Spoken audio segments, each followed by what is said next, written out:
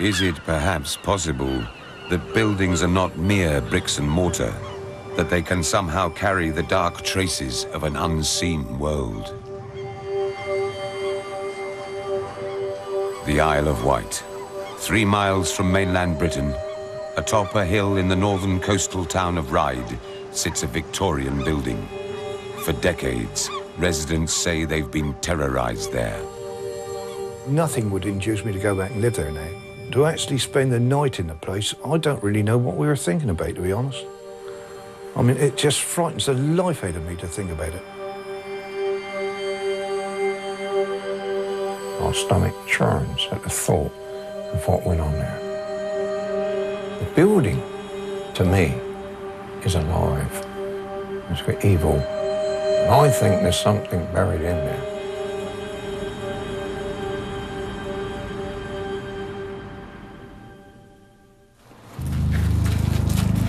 John and Margaret Oakley moved into the top-floor flat of the converted Victorian house, and at first, nothing suggested the events that would unfold.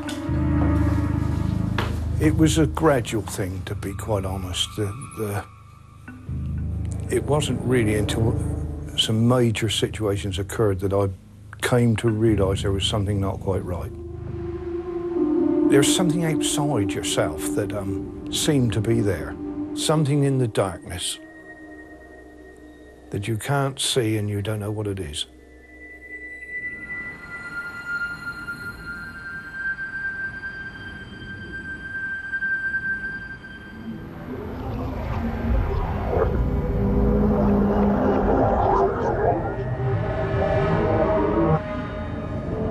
We were asleep in the bedroom.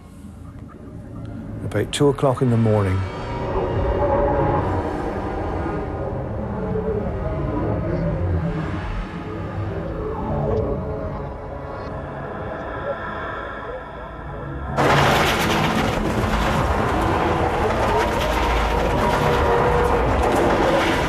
was an attack, trying to envelop me. It was oppressive.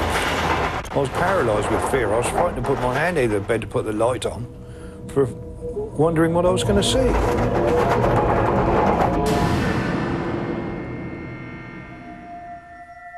It stopped immediately. You flooded the room with light.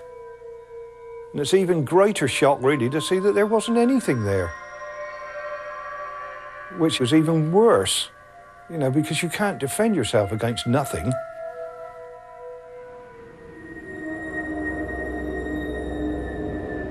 After that, I searched that flat. I looked up the chimney, I looked behind everything, and I even went up in the roof, and I couldn't see a thing. I don't want to go down that road where those wings came from. That was from a very dark place indeed. I knew after that the force in that building was evil. The whole atmosphere of the place was so bad I didn't want to stay.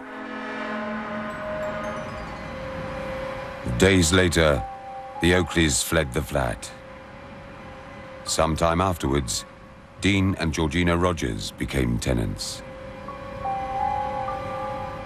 I don't know what they were. I don't pretend to know what ghosts are. But they were present in that building. And Georgina believes one, a female presence, began to focus on a particular member of the Rogers family. Everything I did with my son in the flat was being watched by her. It felt like she was present behind me every time I bathed him, every time I dressed him, every time I changed his nappy, every time I fed him. When she entered the room, as soon as she entered the room, whether she opened the door to enter or whether she came through the wall, you would know straight away that she was there. Her presence was better felt than the presence of a living person in the room. When Connor would wake in the night and cry, me and Dean would wait, because sometimes she would go to him and shush him back to sleep, and we would actually hear her over the cot. Shh,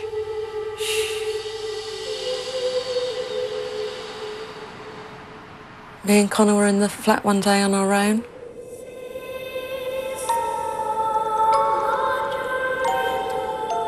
And he was playing up.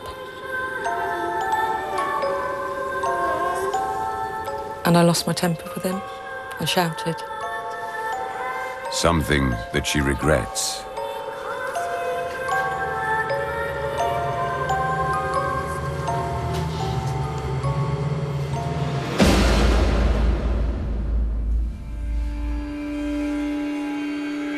At that point, I felt threatened and scared that she would have the power to do that.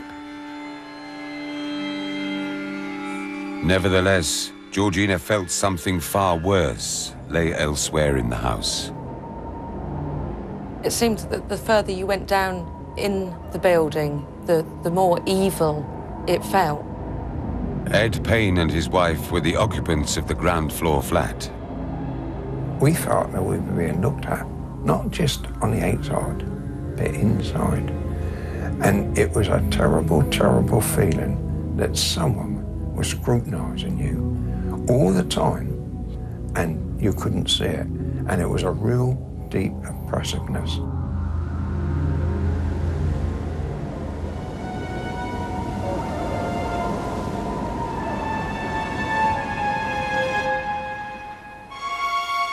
When I put my head on the pillow to go to sleep, I heard a banging noise. And it was though it was coming from an inside wall, someone trying to get out.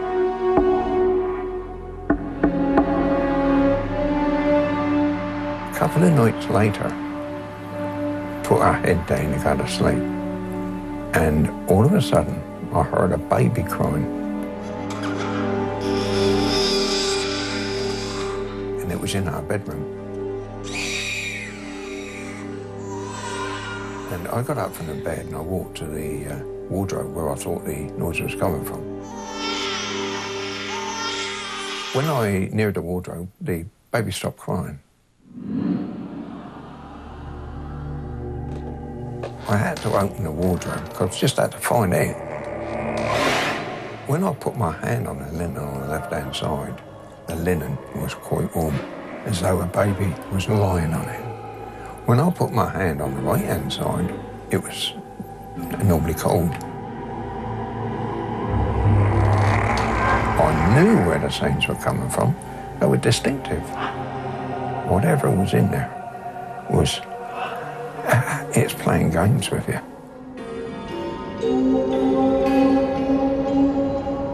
But if something was playing games with him, the games were about to become more terrifying.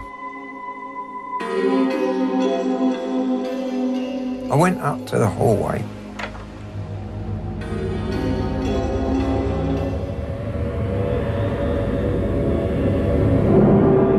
I saw a black mass.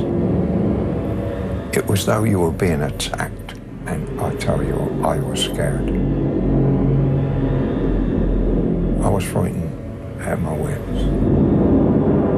It looked evil.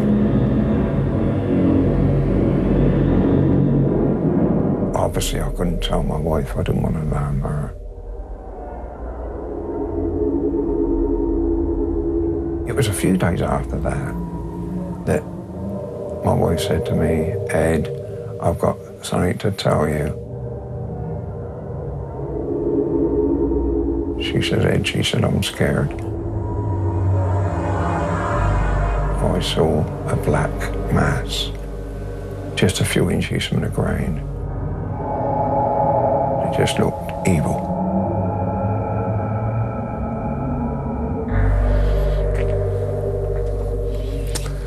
I can't go on.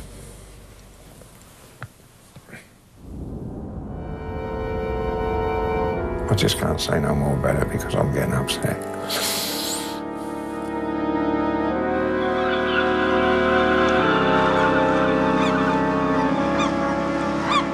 Ed's wife died 4 years later.